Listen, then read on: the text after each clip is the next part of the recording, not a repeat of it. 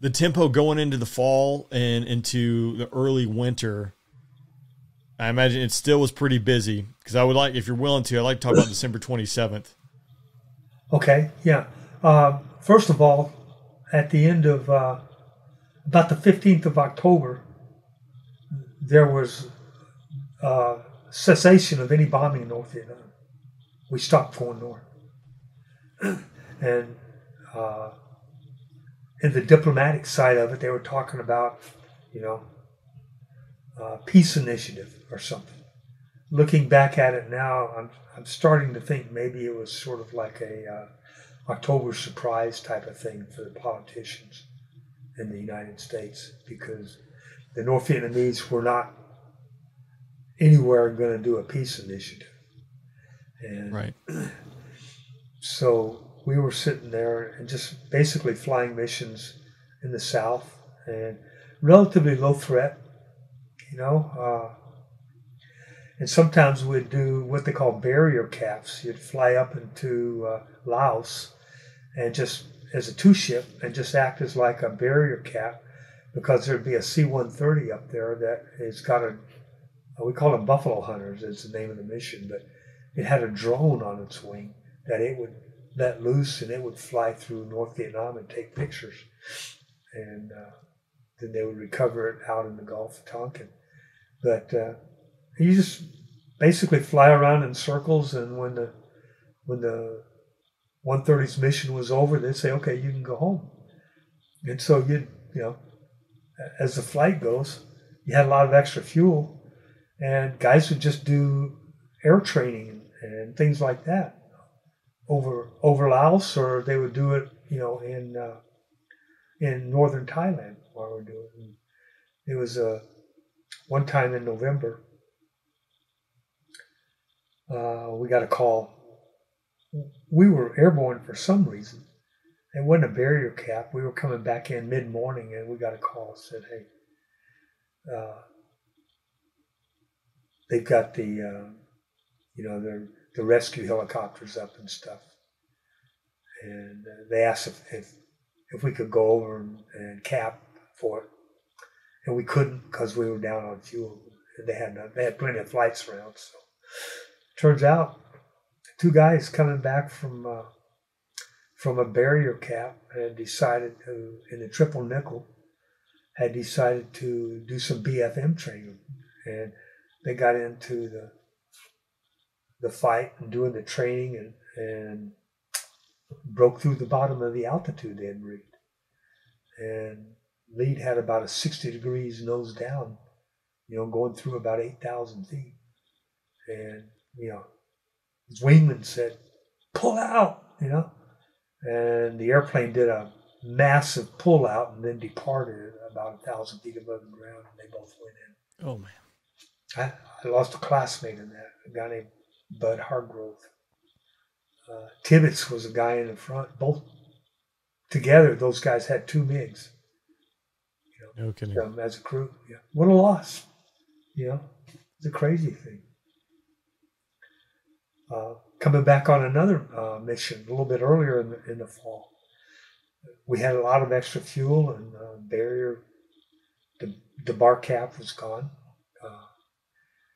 And we asked Brigham, who is our air traffic control guy, told him we wanted some airspace up above. My front seater was doing this. He and the wingman had worked out what they were going to do. And he just said, hey, we're going to go fast for a little bit. You weren't allowed to go supersonic in Thailand. And I said, okay. And so he unloads, 2 unloads, lights the burners, and they accelerate, and they slip through the Mach in about 1.3, and we still had tanks on. I'm going, golly. But the problem that really worried me is we're heading right toward the Thai border. Yeah, I said, hey, we can't go into Thailand supersonic. He says, we won't. And he started his nose up. And I looked over, and there goes 2. He's coming up with us. He's about 6,000 feet out. And I saw some pretty dark sky that morning. And I saw 53,000 feet on the altimeter. And I told the front seater, I said, if we lose pressurization, poof. That's it. And he said, don't touch anything. The engines haven't flamed out yet. And they never did. He gently took them out of afterburner once he knew we were in ballistic. But we just dropped back straight down. We must have dropped 2,000 or 3,000 feet just coming straight down with the tail. And then it swung back and did this nice swing. It seemed like forever. And I looked over, 2 was doing the same thing. We came back. Oh my gosh. I thought, you sit down, you debrief. I was a first lieutenant, I was like, wow. I said, that was high. Yeah, that was cool, wasn't it? I go, yeah, maybe.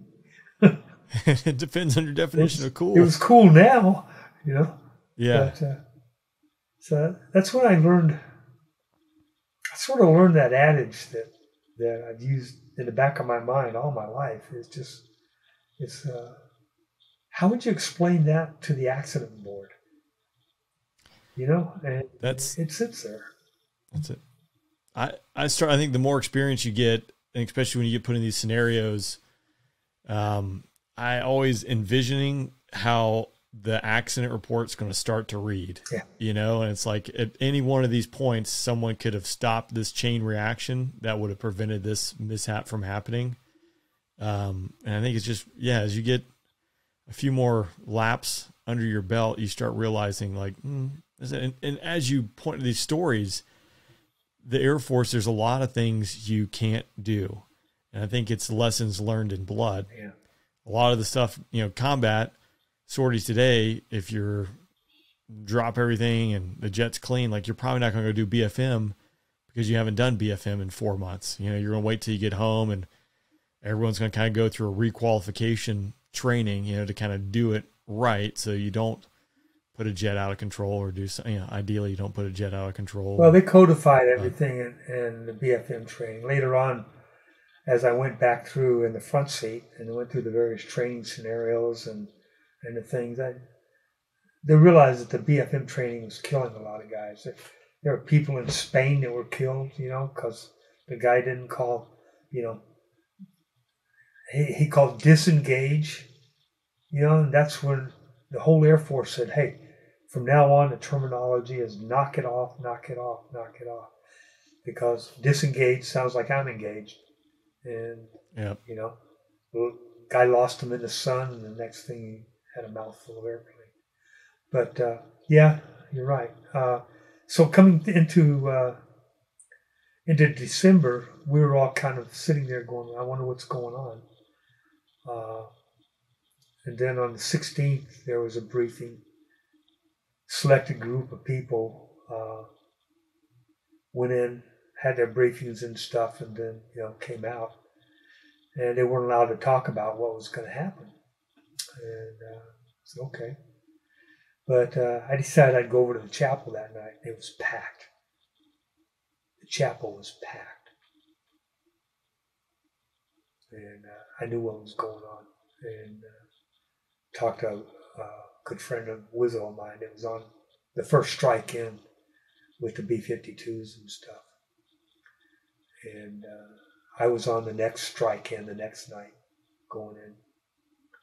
So through those, it was about 9 days before I was shot down. I was flying the night strikes going in until I had to abort on one.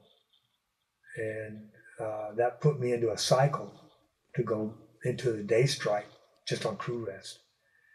And they were loading everything they had on every airplane they had. Some guys were going up into North Vietnam with one heat missile and one functioning radar missile. Because everything else was already loaded on the airplanes, all the other airplanes and stuff. And that's war. I'm sure the Russians are finding that out. Yeah. But the day I was shot down was the 27th of December. And we took off out of Udorn. The mission was to escort, a 4-ship escort of F-4s for 24 A-7s that were going up to hit a target it was actually to the northwest of Hanoi, about 11 to 15 miles out of Hanoi. There was an intelligence complex center that they wanted to hit. Well, I thought it was strange because the A-7s carry A-9s on them, and even if they have bombs, they can defend themselves pretty well. But Yeah. So we were up there, and it was we took off from Udorn and waited for the A-7s to check in, and we waited for 2 hours. And then the A-7s came up on the radio, said they weren't going to go to the tanker, just to meet them at the, there's a geographic point that we had, the fish's mouth is what it was called, and just meet them there. And the tankers were going to drop us off there, meet them there, and we'd go into the target. And so that worked out. Joined up, and here you've got these, you've got 6 4-ships of A-7s. As a matter of fact, I think what they had is 4 6-ships is what they were flying in.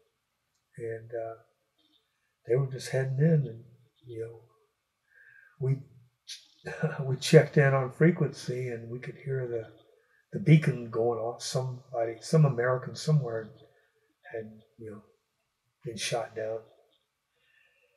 And headed on in, about, 5 minutes toward Hanoi, the Red Crown called lead and asked if he could split up his flight because he's got MiG activity north of Hanoi, and he wanted to use lead in 2 and leave us to escort. So we did that, and we split up as a loose deuce group now rather than the 4-ship. And lead in 2 went off to do whatever they could help Red Crown with. And we watched the A-7s go in and hit the target. And I know the flight lead was the first one to roll in. And I could see the target. It was almost like a fortress complex. And he rolled in, and his bombs were about 1.5 miles long. And I remember saying, man, I thought those A-7s could bomb. But 2 through 24 put them right down the smokestack. They dug a hole. I'd say they dug a hole in China, but China was right there. Right. They were trying to go home with it, I guess. It was amazing to watch. And we covered them as they came off and swept back around, basically heading. The plan was to head toward the east and then turn back around and then head 270 out of the theater and back to Udorn. Udorn was a heading of 210, but 270 would get us back with the A-7s, and we'd all leave happily ever after. And we had just turned to the east, and I looked down, and it was cloudy, not overcast, but splotchy cloudy.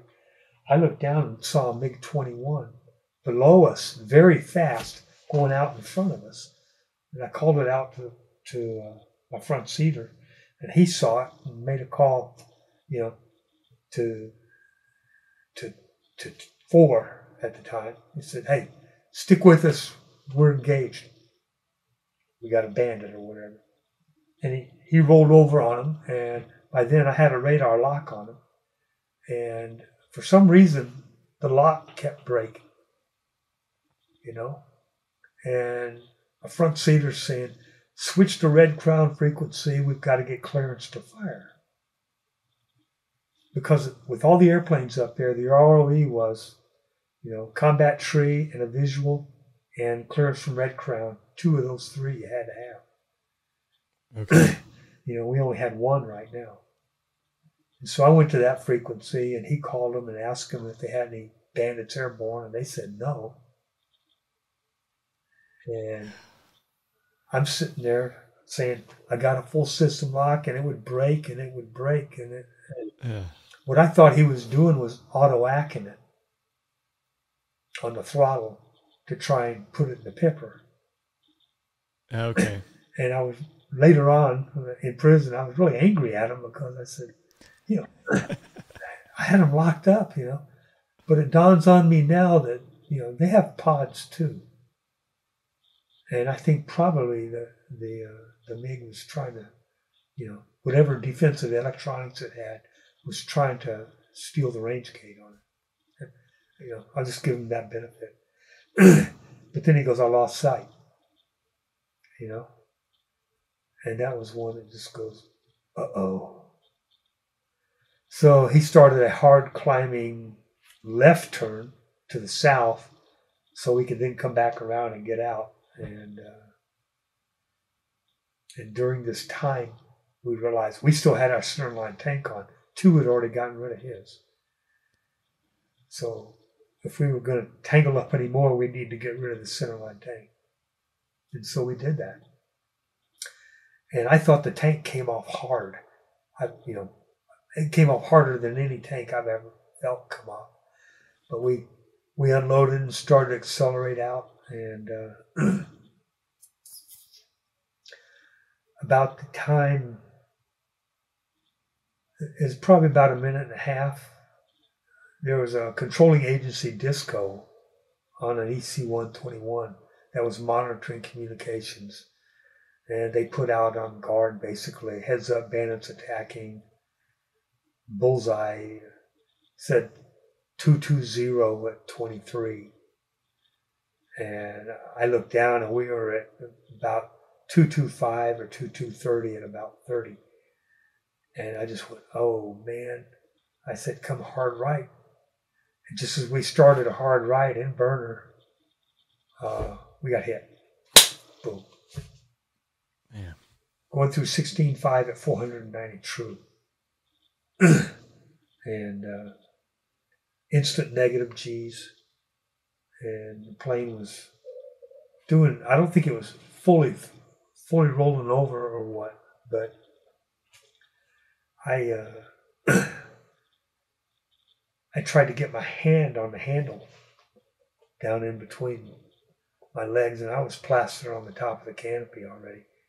And I got down and it pulled, and I was gone. I don't think it was an accident. I think I decided that I'm going to go. I talked with my front seater later, and he said, well, you were a little early. But I figured out that when I went out in the airplane, I was actually blasted down because the plane was inverted.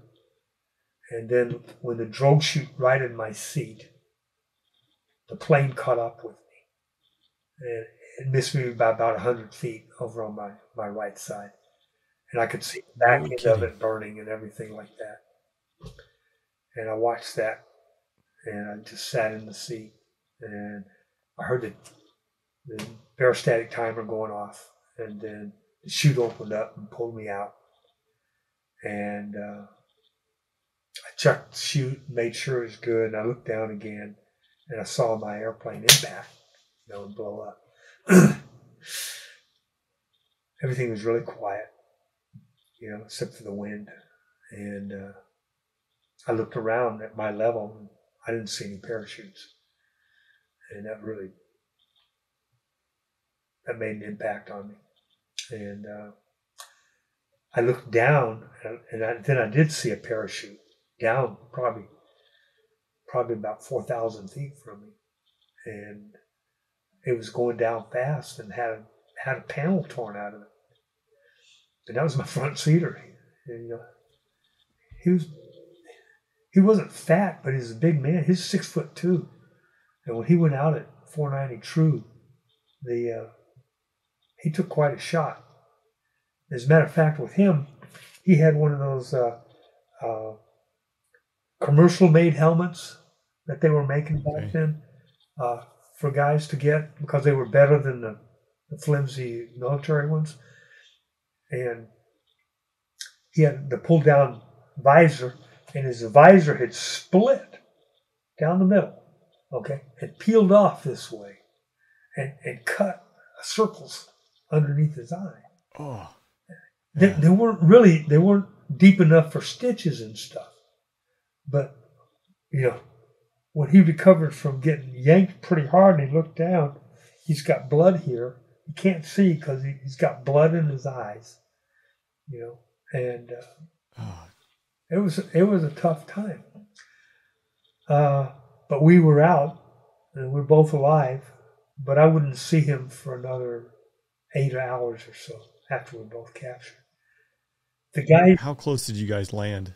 Oh, we were a couple miles apart. Yeah. Okay. And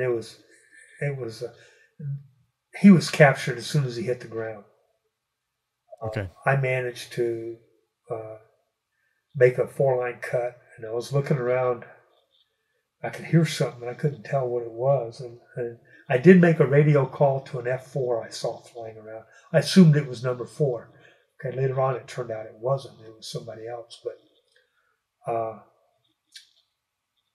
I checked for, my equipment, my pistol that I'd had strapped on my side. It left me when the chute opened. And the water bottles that I had in my G-suit pockets, those were gone. And I looked down. I was still probably about 5,000 feet above the ground. And I looked down, and I was coming right down in the village. And I could see the puff of smoke that they were shooting at me. So I didn't think they were going to be able to hit me. But I thought it wasn't time to come down in the village. So I went ahead and did a slip with my chute and managed to get it over near the ridge lines and clear the ridge. And then I could see the ground coming up. And I just put my knees together as tight as I could. And I put my arms up and I put my visor down and I just looked out at the horizon. I was waiting for that tree impact, that I was going to clobber, or I was going to hit some rocky piece of karst that was sticking up. And the branches started swishing around, and I came to a nice gentle stop, hanging in the chute. And I put out my right foot and touched the ground.